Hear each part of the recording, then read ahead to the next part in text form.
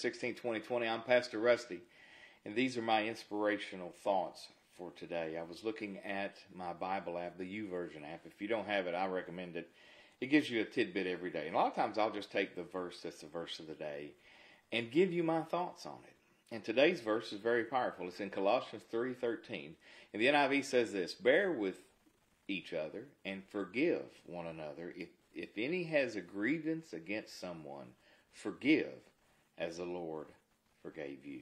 And you think about what a Christmas gift that you could give somebody. What a God-honoring way to just, if you have a grievance, if you have something that someone has offended you for. And a lot of times people have offended us and they didn't know they offended us, and we're the only one that's mad, and we're not hurting them whatsoever.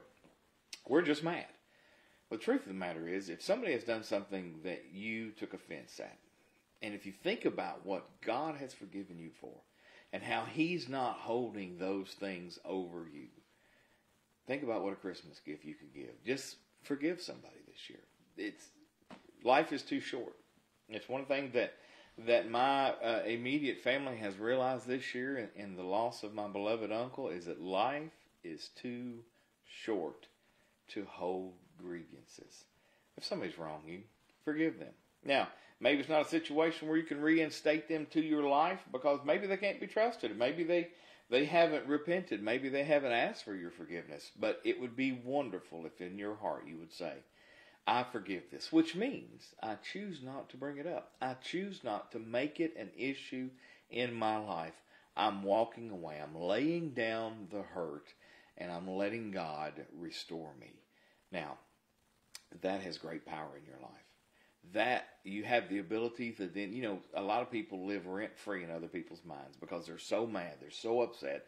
They're hanging on to something all the time because somebody's not doing what they thought they should have done, or not being who they thought they should have been. And so we hold on to those grievances, which hurt us in the long run. They instill bitterness. They cause us to have the wrong view of the world. We can't receive the blessings, and we can't receive the things that God has provided for us because we're holding on to a hurt.